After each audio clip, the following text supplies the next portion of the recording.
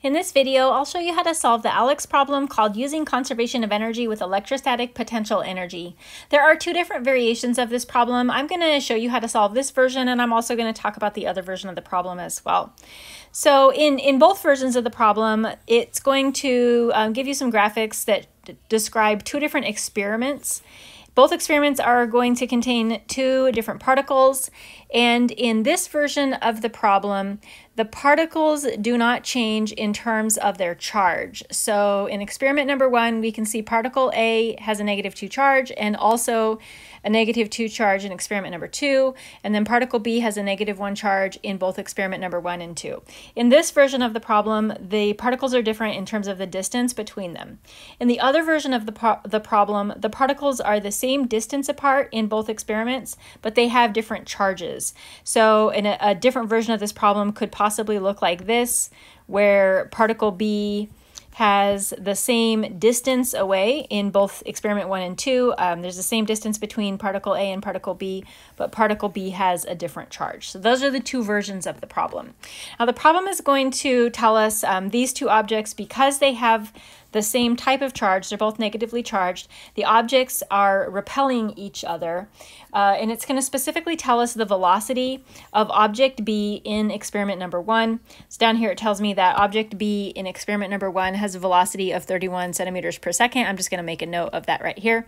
And it's asking us to calculate the velocity of object B in experiment number 2. So to solve this problem, we are going to recognize that there is this force between particles A and B. It's a repulsive force because they have the same type of charge. They're both negatively charged, and that force carries energy with it. So there's some energy associated with that repulsive force, and the energy, the repulsive force, the energy of that repulsive force in experiment number 1 is kind of equal to the energy of the repulsive force in experiment number 2. They're not exactly equal. This equation isn't done yet. That's why I've kind of left myself some space here so we can add to it.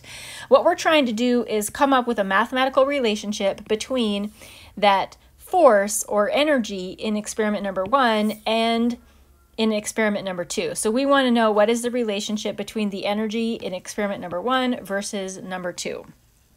Now we know that the potential energy, this repulsive force that's experienced between these two objects, is due to one or another variable, one of two variables.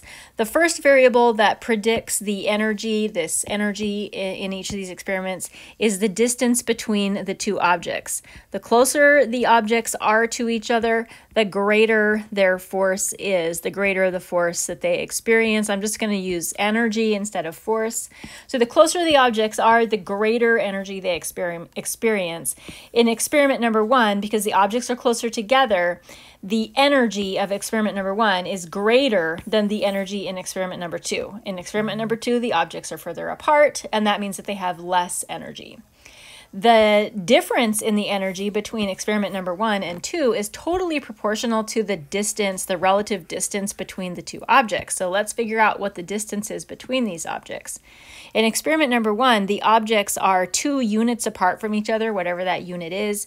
Experiment number 2, the objects are 6 units apart from each other. So in experiment number 1, the objects are 3 times closer together than they are in experiment number 2, which means if they're 3 times closer together, that means that they have 3 times greater energy. And I'm writing that on experiment number 2, but really it applies to, let's move it up here so there isn't any confusion. So because the objects in experiment number 1, because the objects are closer together by a factor of 3, the energy in experiment number 1 is 3 times greater than the energy in experiment number 2. And I'm going to use that to fill in this equation right here. The energy of experiment number 1 is 3 times greater than the energy of experiment number 2.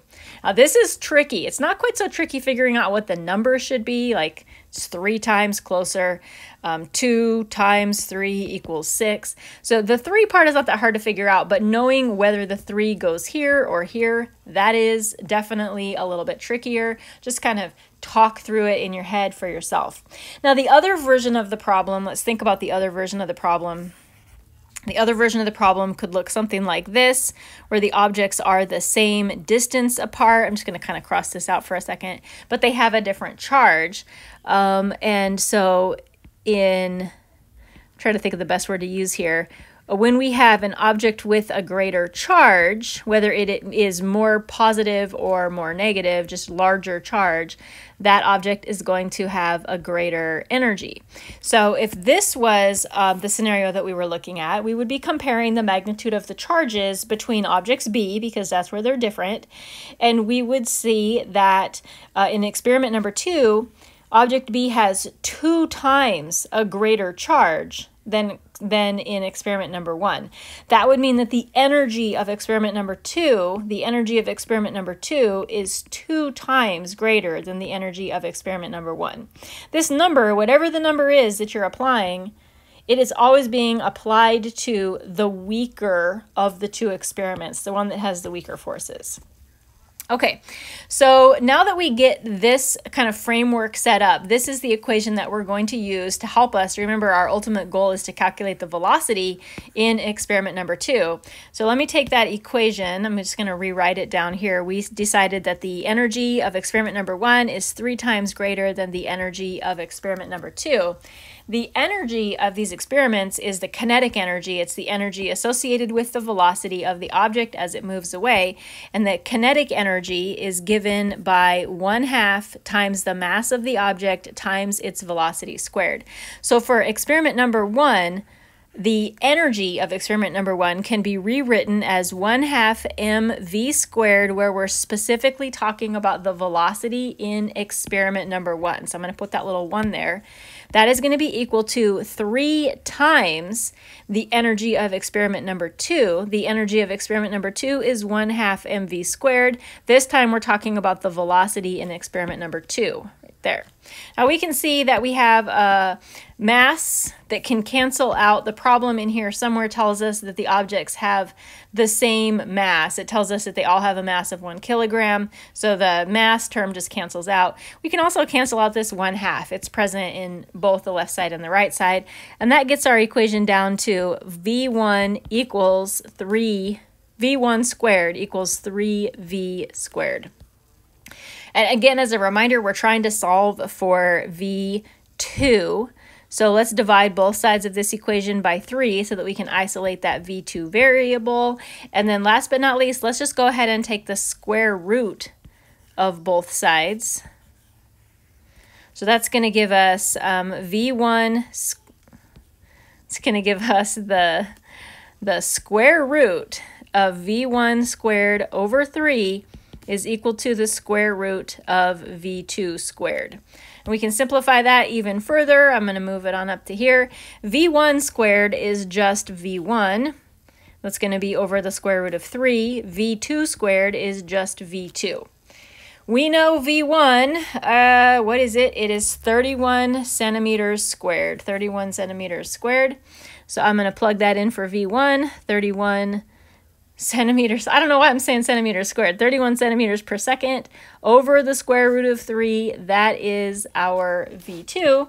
Let's go ahead and do the math on that. 31 divided by the square root of 3 is 17.898. The units are centimeters per second. Let's see what ALEKS is asking for in terms of sig figs. It says 2 significant figures, so that's going to be 18, and it says don't forget the units, centimeters per second.